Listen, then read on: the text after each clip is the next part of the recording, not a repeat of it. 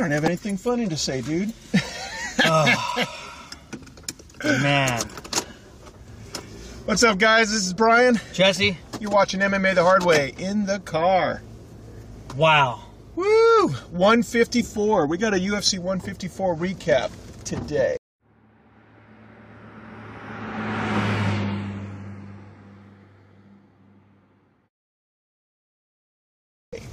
Man, oh man, it finally happened. We got to see a lot of things. Yeah. I mean, before we get there, you know, I thought we'd just start at the bottom and Siler Elkins and just work our way up. Yeah, we could, you know, bring up some stuff that pans out. Yep. We could start off, well, Rodrigo Damm and Carvalho, they call that the kickfest.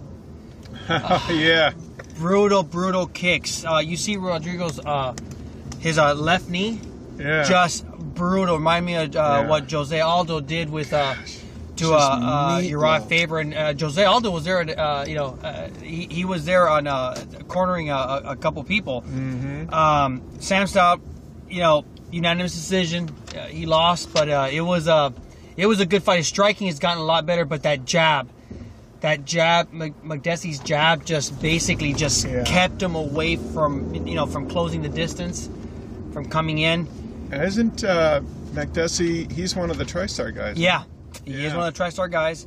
I think one of the things I saw is, I think TriStar had 4 guys on that card. Yeah. And 3 out of 4 won. Yeah. The striking is just there. Bocek, I think, the only one. Yeah. So, I don't know, you want to...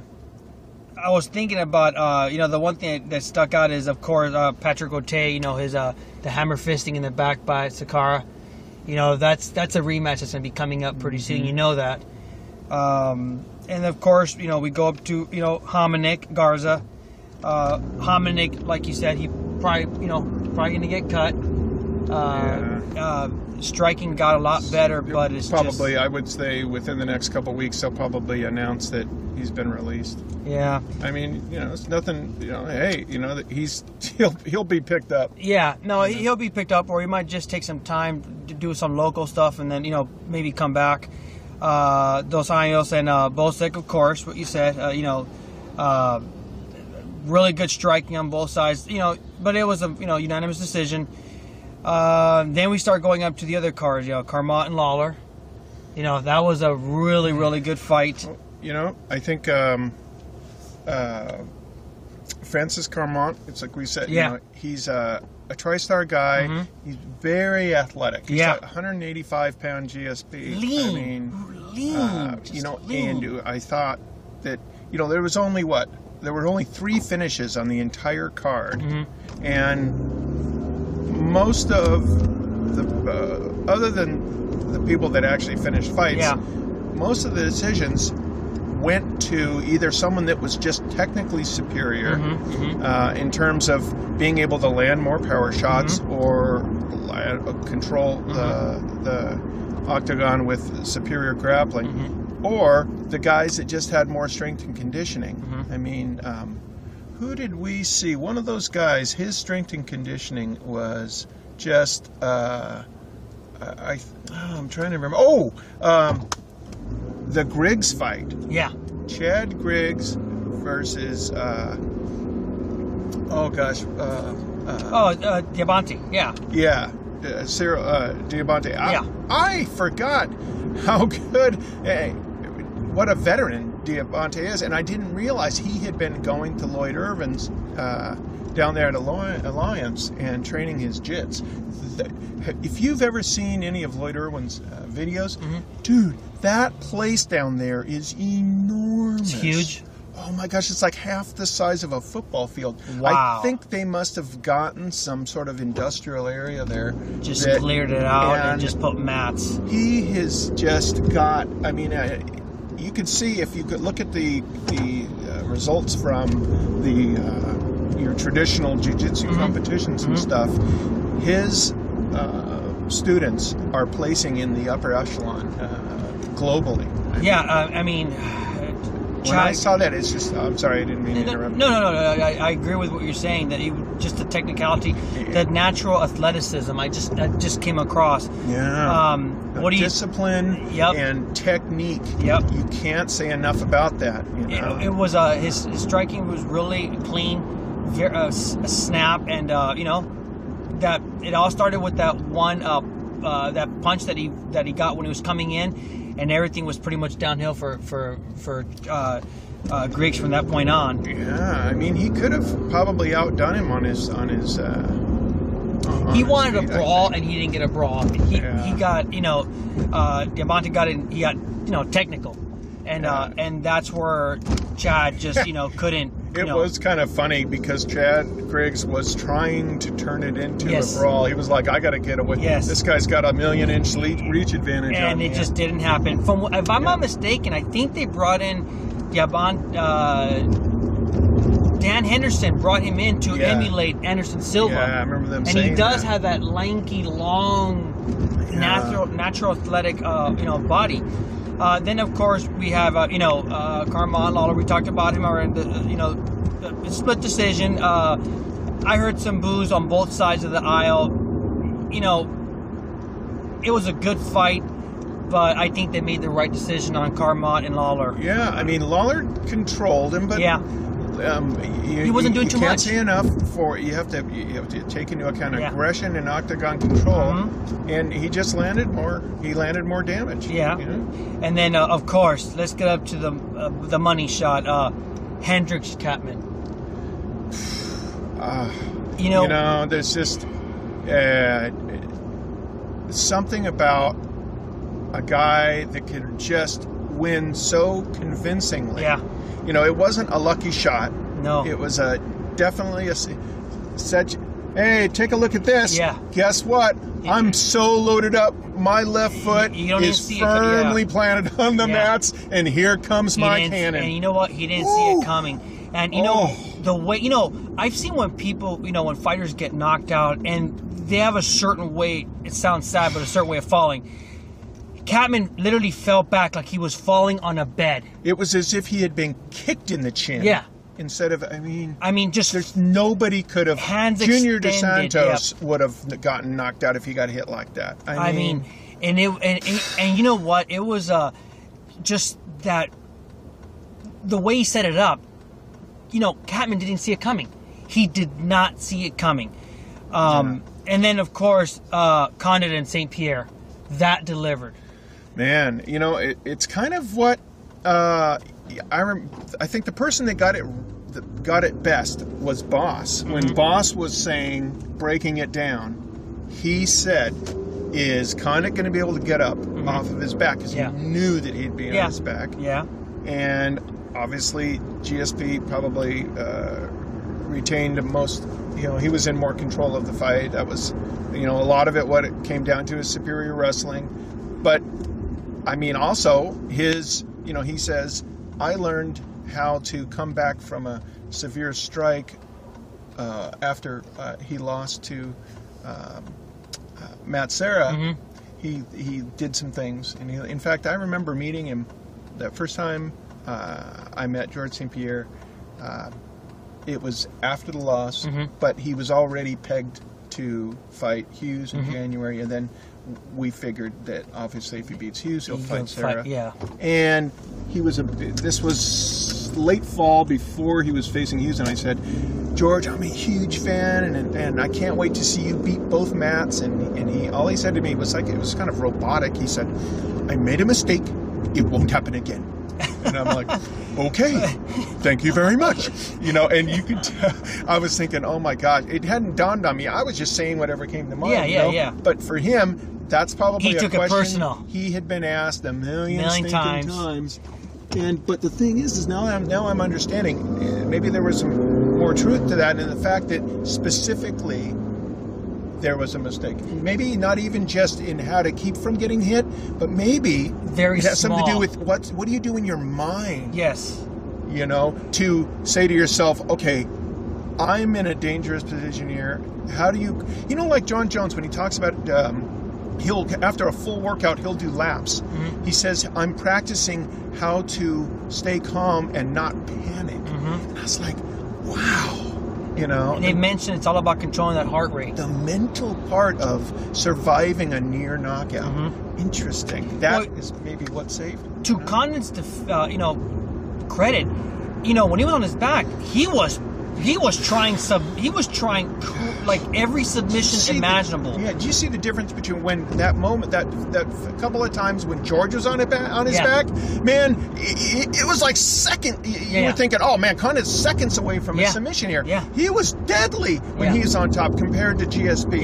GSP was pretty much like, he was controlling ground. He was doing some damage, but Condit kept GSP guessing with those submission attempts. I tell you, I think the story has not been completed. I think Condit will get another shot against GSP in the future. I think so too. And you saw that kick that landed on the third round.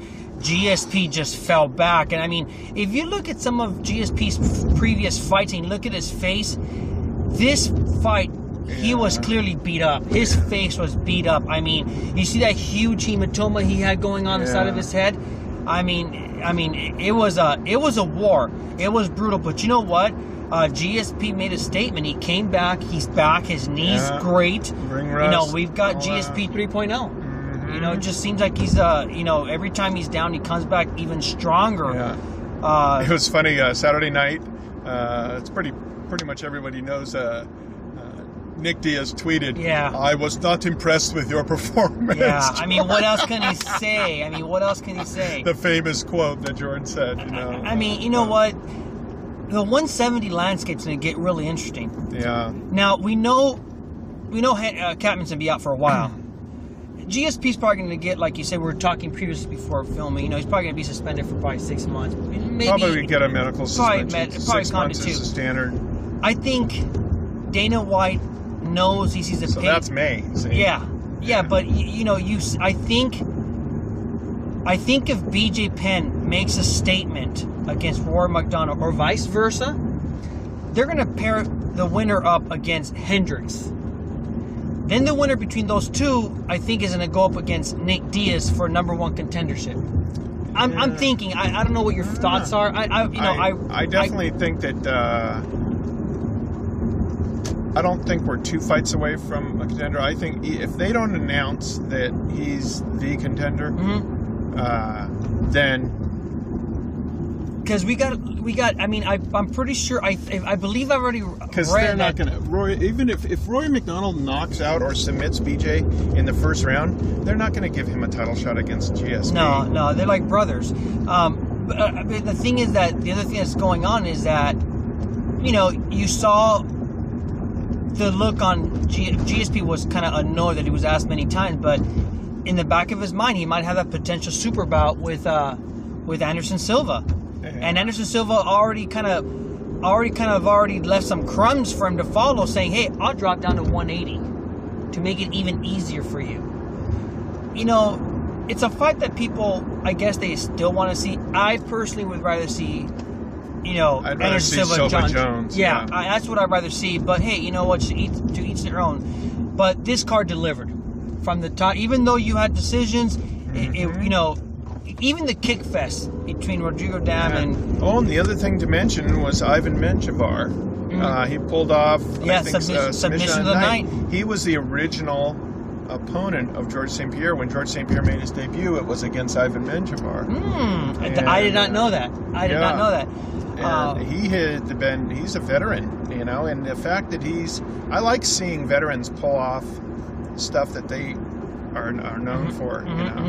That was a good win. Yeah, I mean the card delivered. I mean, I wish they would. No disrespect towards Field, but I wish they would put much more of these fights on FX or something, because all of these. It's sad because some of these fights on Field are not seen by as many people, and some of these fights are really freaking good. They're really good, but I guess that's the marketing part, that they want to get more people to watch Field or subscribe to Field. But the card delivered. I was really to end this. I was really impressed with GSP. It just did not turn into a hump fest. He was busy. He brought it. He was bringing it. He was trying to finish. You could tell he was trying to finish. He wasn't playing the safe fighting mode. He was trying to finish, just like Finch, the way he finished his last fight. He didn't want to go for a decision. He wanted to finish because, after a while, you have to market yourself as an exciting fighter. I'll tell you though, as much of a GSP fan as I am, the one thing I noticed about GSP was when he had Carlos up against the fence, he was landing strikes, but he would do the 1-2, I'm going to take you down. Yeah. It's like, no, just keep hitting him. Just keep hitting, yeah. It's like he doesn't have, I don't know if it's because he doesn't have confidence that I'm just going to knock you out right on your feet. Because when's the last time you knocked someone out? It's been a long time. I don't remember the last time. I was like, don't do the takedown. It was almost like he's programmed. Boom, boom, take it down. Yeah. And I was like, what are you doing? He does the it guy, quick, Condit was like, dude, don't hit me anymore. Oh, I got to take it down. Yeah. I don't understand that too. I agree with you. That's going to be his demise, I think. I think if I was George and I wanted to say, okay, where can I improve? I would say, try to become a deadly striker. You don't have to worry about your wrestling. You're the best wrestler in MMA. He's got the tools. Yeah. He does have the strength. He has the tools. Imagine if he was to just start just some sick Muay Thai and just think of himself as like, no, I'm a striker. I'm going to do like what Mark Munoz did and turn myself into. It's funny that you mentioned that. I don't think I've ever seen GSP try anything Muay Thai. Plums. People don't care about his striking. They just care about getting taken down because they know he's going to control. He's the takedown king. I mean, that's one thing he always done. And you're right. He had Condit on skates a couple times, and he should have capitalized. He did win the fight, but I mean, you saw when he's not feared as much as Anderson. Yeah, well, like Condit, when Condit hit. Kicked GSP and brought him down. He jumped on him. He swarmed on him. He capitalized. Yeah, I was actually more impressed with Condit than I was with GSP. I don't know. Hey, I think that's all the time we got. I just want to thank. We got a bunch of new Twitter followers and MMA Elite. Wow, very cool to see you. And I just want to get a thumbs up, heads up. If you want to check out Paul Blankenfleur, he just won his second pro fight. This is a guy I've been watching since he was amateur. He was the first California amateur state champ. I covered him in an episode. And last Saturday, now he's 2-0. Check him out. Check out Spirit Wolf MMA and follow him on Twitter too. Big supporter, huge fan of Spirit Wolf. Thanks. And remember, check out MMA the Hard Way. We got all sorts of late breaking stuff. This is Brian. Jesse. See you next week. Thanks, guys.